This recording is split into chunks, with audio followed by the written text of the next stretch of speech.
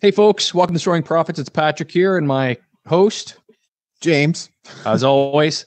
And James, some interesting stuff that's happened in the world today in the last couple days. Yes. Apparently, it's falling apart. The world has gone completely crazy, and Elon Musk has bought Twitter. Totally bought Twitter. All of it. They folded like a house of cards and just gave up for some reason after like trashing, like dumping their company, really. Right. Like they I don't know, what's the market saying about them?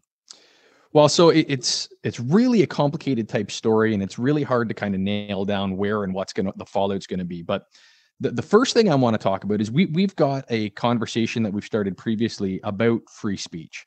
And the number one thing that people are talking about right now is how is this going to fall out in the free speech realm? What's going to happen? People are talking about leaving the platform. People are talking about rejoining the platform. It's a very weird time as far as the Twitter process itself. But where we are in the stock market is Elon Musk has decided to purchase Twitter at a stock price of $54.30.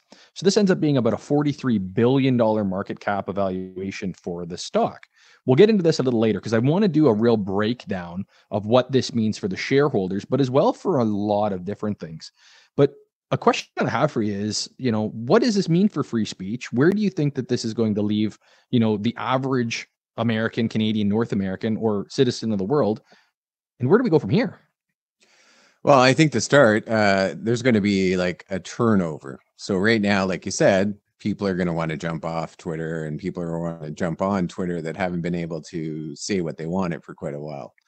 I for one, think it's a fabulous thing. I think that the fact that it's going back to what it was originally intended to be. It was originally intended to be a voice that everyone could communicate on, share ideas, and get their voice out. And then over time, they started turning off people's voices, started deciding whose opinion was right, whose opinion was wrong. And I think it kind of hurt Twitter a little bit, because there was a group of people that left, like we were talking last time. They even made another platform that people could go to and talk on. Right. But I think now all those people will come back. Of course, you're going to get some probably liberals, mostly, that will jump off initially. But I think after a year or whatever, once Twitter gets strong again and people understand that it's not just falling apart, and it's not. I think the idea that some people have right now is that it's going to become this platform that hate is going to be spread. I don't think that's the case. I think that the majority of good citizens, even whether you're conservative or liberal, aren't even conservatives.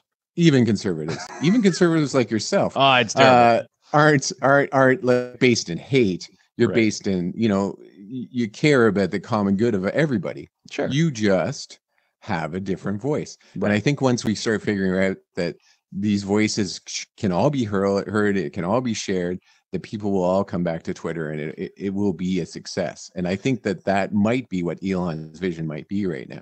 So the big thing that I'm hearing right now, and kind of the echo chamber that is, the Twitterverse and the social media stuff, is, this kind of an echoing that Elon Musk is going to single-handedly hand an election over to basically whoever he wants. And the left is terrified right now that becomes Donald Trump. Because again, it sounds like Donald's probably going to run again. That's kind of where I think he's at politically, where he thinks he wants to. And he also feels, I think, that he should have won the last election.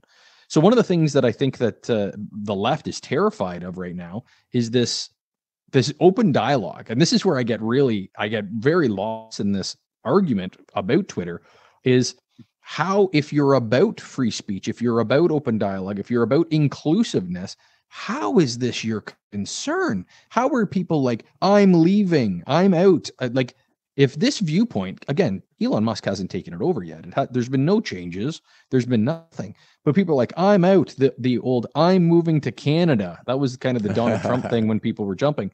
Yeah. We don't want you. we don't want you. Right. As far as this whole platform thing, I wonder what's going to happen. And so as far as the market dynamics with it, the price of Twitter stock has just gone crazy. It's ran up. It's been a huge exponential curve here. And what we're looking at now, and I want to do a deep dive on this because this affects so much more than just Twitter. And the reason that is that Twitter is being, Tesla, which Elon Musk is, an owner of and a large shareholder of, those stocks are being leveraged. Okay. So we talk a lot about here every day about finances, personal finances, home finances, all these sorts of things. And one of the things that we talk about in great depths is being able to leverage your assets, whether it be your home, whether it be a residential investment that you've put out there, leveraging your assets to borrow against for your future assets. So to be able to borrow some of the money of your current residence to leverage into your next residence. And Elon's doing this through stocks. The issue is that Elon Musk is kind of in a very risky situation right now because what he's doing is he's leveraging his Tesla stocks at a threshold that if Tesla shares fall 20, 25%, he's going to have what's called a margin call. And that's when the market basically comes to him. The market makers come to him and say, you need to sell your shares of Tesla right now. Well, today, Tesla down 10%. The market took a dump today. Okay. Yeah. So when that happens, Tesla is now 15% away from a mass liquidation event that Elon would be forced into. Now let's think about this for a second. Tesla not only is a single company, but it also makes up a massive portion of the NASDAQ. It also makes a massive portion of the Russell indicators. So there is a huge liability issue for the general market if this liquidity event happens and Elon is forced to sell. Right. That's huge. So I think Elon's probably played his hand maybe a little bit over. We're going to have to see what the market comes up with. But if we've been talking about recession for a long time, if we continue this recession talk, this could be scary and it could tank an entire market. Well, Elon has never been one not to be a risk taker, usually successful risk taker, but it would be a shame if he tanked the market. That would be a funny offshoot of buying Twitter. Right. So if this happens, we're all looking to, buy low, sell high. Mm-hmm. And if you're the richest man in the world, you've done this once or twice. So is there a parameter in which Elon Musk does this, is able to tank the market, is able to then purchase assets at a greater return, whether it be Tesla, whether it be other private entities, at a low price during a recession that he helped create, and then flip and go from there? I think there's a lot of stuff. I think the next little while here is going to be very interesting. I want to take a deep dive. Maybe our next video is going to be a little deep dive into what I'm talking about and show people how this affects the markets. So what I'm going to say, folks, is stay tuned. I think that's what we're going to jump into right now in our next video. Check it out, and we're going to go over some market trends. Thank you again, folks. I appreciate it, and see you soon. Have a great day. Hey, James from Soaring Profits and Pat over here. Aren't those two great looking cartoons? Now, with that being said, folks, obviously we are not financial advisors, and we're certainly not your financial advisors. We don't know your risk tolerance. We don't know if you got money in the bank. We don't know what your situation is. So when we're having these discussions, we appreciate you tuning in. However, have some discretion. If you make $1 million with us, we're glad to have you. If you lose $1 million, that's on you as well, folks. Let's work together. Let's make some money, and we'll go from there. Thanks, guys.